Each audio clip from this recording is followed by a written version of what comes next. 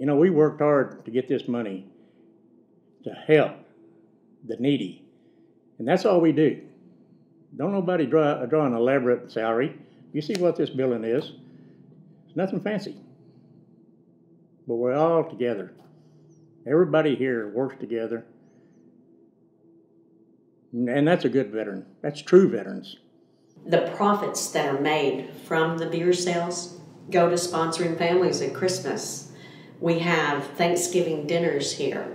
There were a number of years before our audit that we sponsored families, entire families, for Christmas. Bought their Christmas trees, all their gifts, everything, their Christmas meals. There's a lot of veterans that their kids get sick. We help them out. They can't pay their bills. And I've been in that same shoes. And I've been helped out also. But we can't afford that anymore. And just let me ask you this, what does it mean to the veterans to have the post here? Some of them, it's the only family they've got.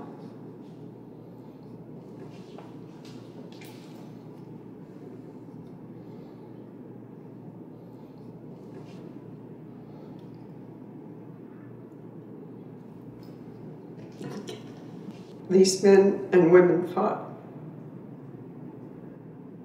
for the freedoms that they're enjoying. And they think it's okay to take it away. It's horrible.